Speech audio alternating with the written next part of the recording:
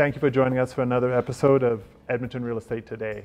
I am your host, LeRoy Warden, and today our guests are Sheryl Stevens of Remax Real Estate and Michael Brodrick, the current chair of the Real Estate Association of Edmonton. Sheryl and Michael, welcome to our program. Thank you. Thank you, LeRoy. Yeah, so it's good to see you guys. So let's just jump right into it. The Real Estate Association released their stats here this morning, so it's hot off the press. They reported new listings of 1,860 and approximately 1,100 sales, and the inventory showed at 7,923. So for the current sellers that are on the market today, what should these numbers mean to them trying to sell their homes? Well, I know when I look at the whole city stats like that, and you break it down to the number of homes sold and the number of listings on the market, we're looking at about 14% are actually selling. Yes. So I think it's really important that the sellers, when they're listing their homes, they keep that in mind so they know actually how to position their home. And then looking at it closer for them is right in their own community, because every community is going to have a little different percentage of how many are selling. And the key would be to talk to their realtor, look at the number of homes selling in their neighborhood, how to position themselves, and maybe see what the sales look like so they can actually make sure that their home is comparable to those other ones to find the right price point. Right. I think it's really important to remember that real estate is in fact hyper-local. We so often use aggregate stats, whether it's the Realtors Association of Edmonton, Canadian Real Estate Association. We have these aggregate stats. You've got a city of nearly 1 million people with all of these neighborhoods. The aggregate stats often really don't mean much. There's more of a story as you break that down further and further. I think too this year we've been talking about having stability in our marketplace. It's important that sellers remember the market is still moving. Yes. A property can't be sold if it's not listed. People many times want to rip it off the market as soon as the snow flies. Right. Well, buyers need something to buy. It's always taking it off isn't always the right answer. Yes. The entire sales that are happening right now, is that more of a seasonal thing? Because we're looking at about 1,100 sales in comparison to what has been happening all year. That trend, is that something that you guys feel that is happening because of us heading into winter, sales kind of declining a bit, or what are your feelings?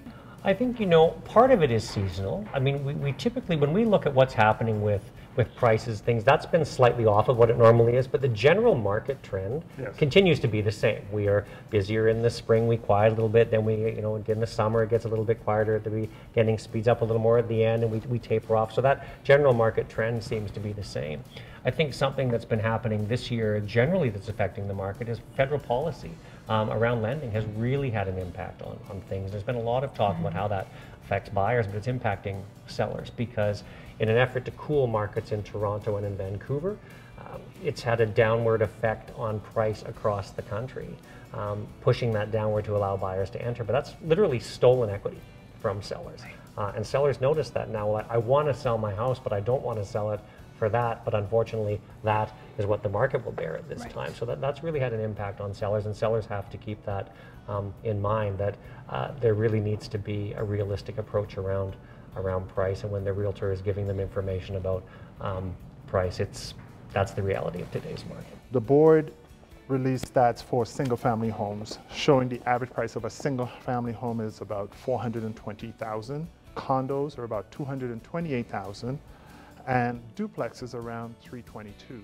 Now, the respective length of time each of those are taking to sell, single-family homes are 64 days, the condos are 78 days, and the duplexes is also 64 days.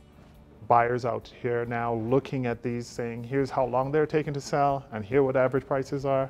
As a buyer, what should I be thinking? Well, I think depending on, what kind of buyer you are, right? Number one, if you're looking for that specific community and that's just the only place you want to live, that's one thing you got to talk to your realtor about. But if you're that buyer in the market and you're wanting to get a deal, then I think you need to also be reminded to look at the stuff that's been sitting a little bit longer. Not necessarily, expecting to jump on the brand new listings and get a deal. Keep in mind, it's like the seller that's been sitting there 90 days, 120 days. Yeah. They're probably going to be a little more motivated to give you that house for a little bit better price point. Right. So I think that's really important, that you know that there's still good quality houses out there, and sometimes what it needs to be is maybe that person was sort of chasing the market and it wasn't in your price point before, so it's been sitting a while. Now it's in your price point, you might get that better deal for that house because they've now come down to what the market value really is. I think 2 days on market as well, we shouldn't be that. Are we scared of days on market? It's been on the market for a long time. Why? Something must be wrong. It's not necessarily the case. There's a buyer for every home, but the buyer may not be there today. Somebody that, maybe your home has been on the market 3 or 4 months. Somebody wasn't looking for it. That person might be looking for your house tomorrow. I mean, I think on both sides of the equation, buyers and sellers, you don't want to be too afraid of days on market. I think if it's the right thing to look at, it's the right thing to look at. Yes. Good point. If I am a home seller and my average days on market, now they're saying the average for a home selling is 64 days. If I am sitting there and I'm 90 days, what should I be feeling about that? Well, I know, you know, going back to what Michael just said, the key is number one, looking at your home, how is it positioned, right? And then knowing that, no, maybe that right buyer is in the market right now. And maybe it's nothing to do with your home, but if it is, if there is things you can do, because you can, you know, clean it up a little bit, maybe paint that one green wall that's maybe not, it's turning people off or whatever, then you take care of those things. But if it is, sometimes it is, if it, according to the stats, if you're priced really well, and let's say there's nothing else selling in your community, maybe you just need to wait a little longer till that right buyer's there. Right. I think again too, you have to be cautious with those stats, and this is where you need some help from your realtor to interpret what's happening at a local level. Our stats are aggregate. That's the entire census metropolitan area. That's the city of Edmonton, Spruce Grove, Stony Plain, St. Albert, Sherwood Park, all this whole massive area. There are places where properties, you know, are still selling today with multiple offers in a few days, and there are properties that are on the market for 6 months or more. It's really important to look at those hyper-local stats as opposed to just saying, well, the aggregate's 78 days and I'm 90. What's the problem? Right, right. So taking it on a local level. Knowing how the market has performed in the past, what are your predictions for 2020? Well, Please feel free. Gee, thanks. Well, I know my feeling is I was looking at the unemployment rate and going, okay, what's been happening? So I know in 2018, we were at about 6.5%, 2019 at about 7.6%. So I see 2020 being very similar unless there's a lot more jobs created. Okay. So if more jobs get created, be it oil and gas, you know, the whole idea is then there'll be more people moving. But right now, I think it's going to be very similar to what we've been having. For this past That's year. my thought. I agree. I think we're going to be very similar to 2019. I think things are going to stay relatively stable. We've been fortunate. Stable is an okay thing to report. We often say, well, the market's just stable. We really want the market to be booming. Stable is okay. Stable means that buyers are buying, sellers are selling, and there is movement in the market. We do have to look at what's going to happen with policy. We've been pushing very hard at a local level, a provincial level, and a federal level with an organized real estate to have some change to federal policy, to look at regionalizing the stress test. We've got other things that are coming in now, the new home buyer incentive, or first-time home buyer incentive from the government, which is essentially an equity loan from CMHC.